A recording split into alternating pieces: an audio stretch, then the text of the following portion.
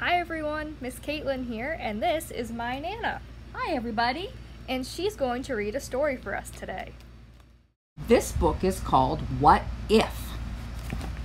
What if an elephant climbed your stairs? What if your closet was full of bears? What if a kangaroo came to cook and a tiger read you a storybook? What if a seal and a tall giraffe did magic tricks to make you laugh? If all this happened, what would you do? The answer is easy.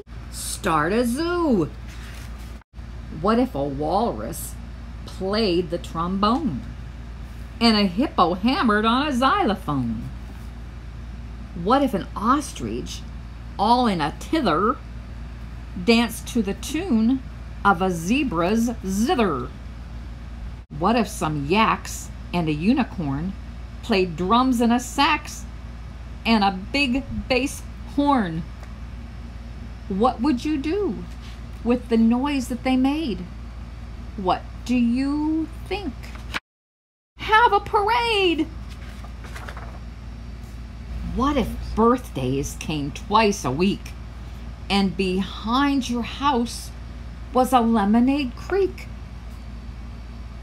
What if rocks were made of cheese and baseball grew on baseball trees?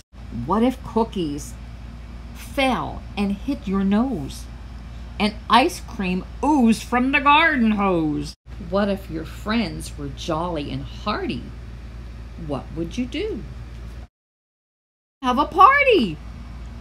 What if a green and purple snake gobbled up all the birthday cake? What if your bathtub was full of frogs? What if it really rained cats and dogs? What if a crocodile, big as an ox, hid in the hallway and ate your socks? Or a lion was having a masquerade ball? What would you do? Invite them all. The end.